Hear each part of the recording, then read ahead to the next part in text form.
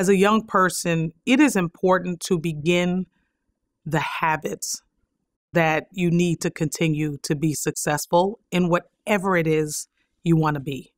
So I think at 10 years old, it is about paying attention in school. Some of us don't love to do that, but I do think there's an importance to that because you can figure out what is important to you, what do you care about? And if you don't know and you don't read and you don't learn, how would you know what's important to you? You would only believe what someone put on a screen in front of you that you didn't pick.